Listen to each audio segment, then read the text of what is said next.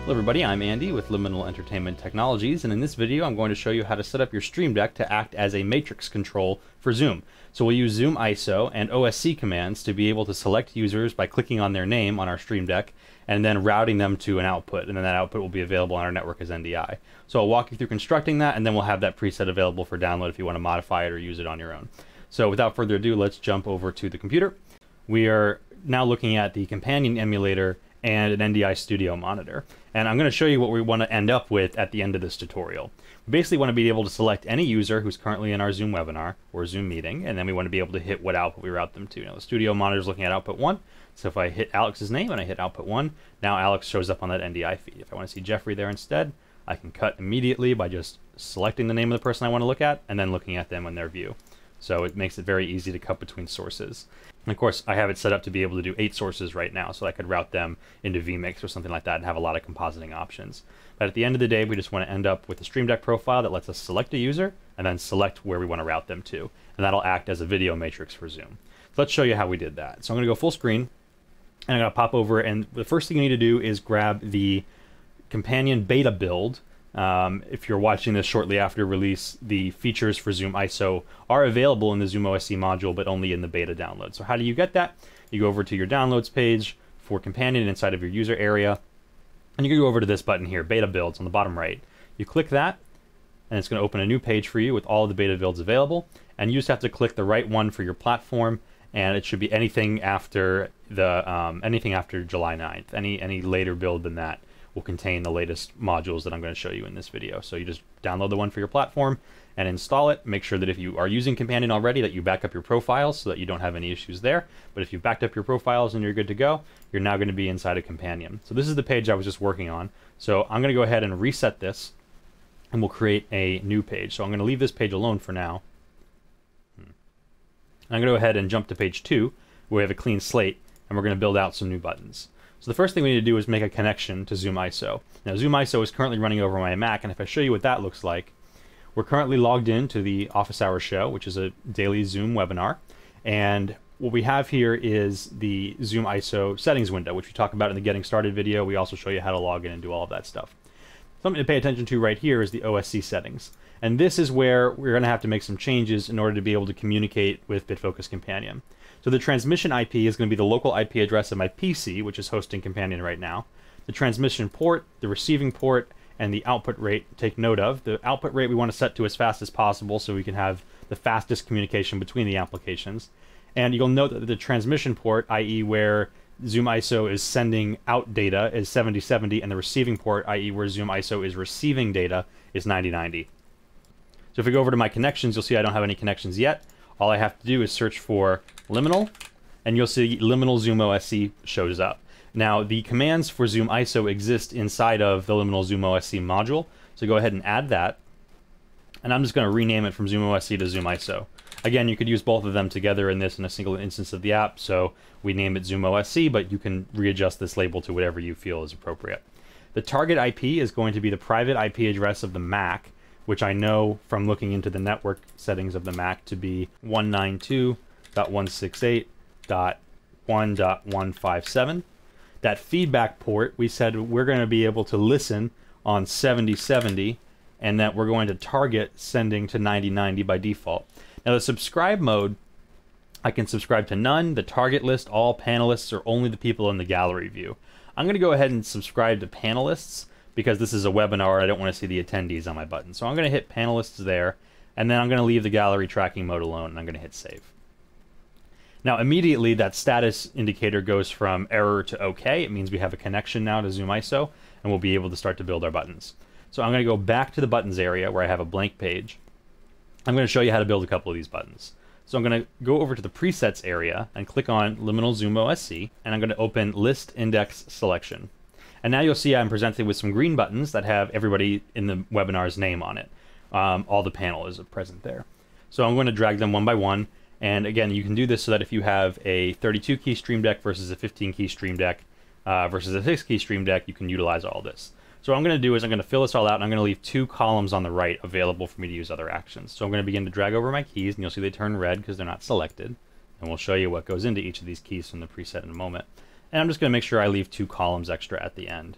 so that I have space to put other buttons as I'm going through this. And I'll leave one row at the bottom so I have some extra space to work as well. So the next thing I'm going to do is create a button underneath my page navigation to force this list to update. Now by default it'll automatically update, but if you ever need to jog it, you can go ahead and create a button called List and go to the Press Actions, look for ZoomISO, and then scroll down to your ZoomISO General Local Application Actions and select from the drop-down list the List command. And this will force an update. So if I shift-click, you'll see that it refreshes those buttons there, and it makes sure to remember who's on the panel. So that'll be a helpful button in case you're looking for something like that. Now the next thing we want to do is actually control ZoomISO. So I'm going to click in the first column of my free columns over here on the right. I'm going to create a regular button as before, and I'm going to call this ISO 1. This will send somebody to output ISO 1. So I'm going to go to the Press Actions area. I'm going to look for ZoomISO.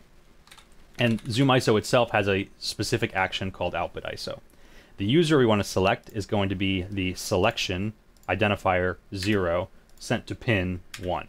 So how does that work? So each of these buttons, the buttons with the names, when you look at what the action is for that button that ships with our preset, you'll see that what it does is it toggles the selection state of that user to be index 0 in the list. So when you click on Alex, let's say on the Stream Deck, and it turns green, Alex is now in selection index position 0. So hitting ISO on selection index 0 will inherit Alex's information and send it to pin number 1. The other thing we want to do is clear the selection so that we don't have anything left over after we're done. So that's going to be a ZoomOSC action, and that's going to be under the selections area. It's a selection action, and we just want to go clear selection for user selection index 0. So now when I hit Alex ISO 1, you'll see that the green releases from the key. And so Alex is no longer selected after we choose the action we want to route them to. So we're going to repeat that process for the other 8 outputs that are going to be existing in the matrix. So I'm just going to go ahead and copy that button. And you can do that with the keyboard shortcut, Control-C, Control-V. So I'm just going to do that. And I'm just going to update the name. And I'm going to update the pin number. And that's going to give me a different user. Or sorry, that's going to give me a different ISO output each time I increment this. So I'm going to go 3, and then output 3, and 4, and output 4, 5, output 5, 6, output 6, 7, 7, 8, and output 8. And you can build as many of these as you want, depending on how your system is set up, or you can combine multiple ZoomISOs together. Whatever you need to do in order to be able to get your routing accomplished, you would be able to do that inside of this companion profile. So now I have a sort of a group of people, and I have some actions I can do to route them. So let's look at what we have to do in ZoomISO to get ready for this. So going back to the outputs area of ZoomISO, you're now going to want to select your number of outputs to match what you set up for your Stream Deck. In this case, I know this computer is capable of doing 8 video feeds at 720p. So I'm going to set myself to 720p, and I'm going to create 8 outputs.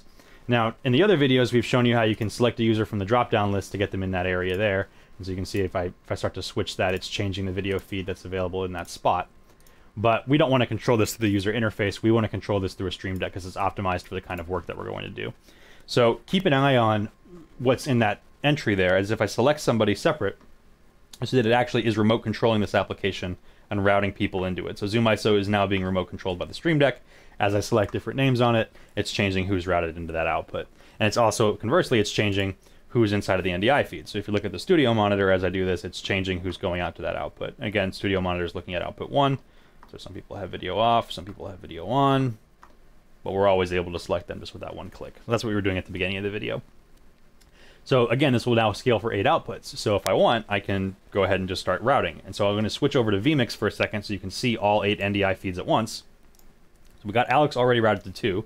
Now let's just go through and pair them up. So Jeffrey to output 2, Carl to output 3. We'll put the, why not, put the WLM meters in output 4, 5, 6, 7, 8.